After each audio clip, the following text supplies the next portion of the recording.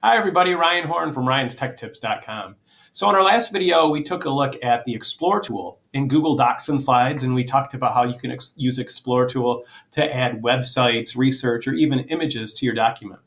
Well, today we're going to follow up and talk about how you can add attributes or attributions to any images that you add to your documents. So let's take a look at what we should be including when we cite our images.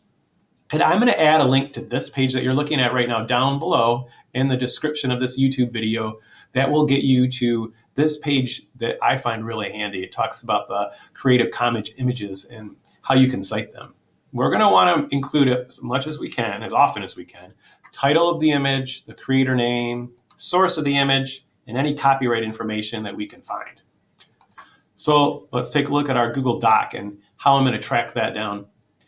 Just a reminder, I used the Explore tool, and because this page had the word copyright on it, it brought up some images related to copyright. And when I inserted those images, popped up on my doc. So here's how to get some information about those images. Step one, you want to click on the image once, single click, and then you'll get this link that pops up below, and that link will take you to that image's source. So here's the source page of this image. Now I'm going to scroll down, because under this image, I found all of the information I need. Here's the title and the license and the author. So I'm going to highlight the text I want. I'm going to copy that, and I'm going to add that to my screen. That text is too big, so I'm going to resize it down. There we go. That looks great.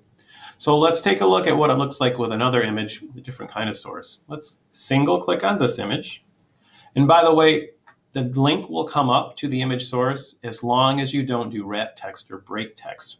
If you wrap text or break text, you'll notice the link is gone. So now I need to use the undo arrow to bring it back. You can resize the image as much as you want. The link will still stay there, but it needs to be in line, and you need to grab this before you wrap text or break text. So the source for this image, the information I need is down at the bottom. So I can grab this information, copy and paste it into my document. Next, I want to take a look at how to find some attributes that might be not so easily found in the source page. Let's take a look at this image. I'm going to open up this website, and you'll notice I do not see the title. I don't see the Creative Commons license, but I notice at the top of the screen, I have these links, and I want to use this file. You might notice those links somewhere on the right, or they might be on the left, depending on the web page. But here on Wikimedia, it's up at the top. So I'm going to click Use this file, and this is what I need. Everything here. Attribution. I'm going to grab this. I'm going to copy this, and I'm going to paste this down here. And if I needed to get more information, I could also get the URL to this document as well. Okay. Last one, let's take a look at this image. This one's going to be interesting. I click on it once and I open up this website. So on this image, I don't have any information. There's no title, there's no source.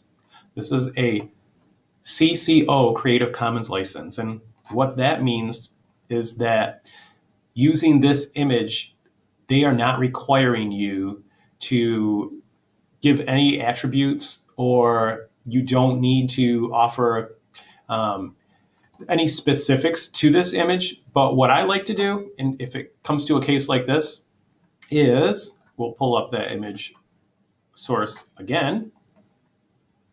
I'm going to get a couple things. I'm going to copy the, I'm going to copy the Creative Commons license, and I'm also going to copy the image web, or the source of the image as well. So I'm going to grab the web address of that image. I'm going to paste that as well. So now I can at least have this information for this image. Okay, that's a little bit about giving attributions to images from using the Explore tool in Google Docs or Google Slides. If you have any questions, feel free to reach out to me on my site, ryanstechtips.com. See you later.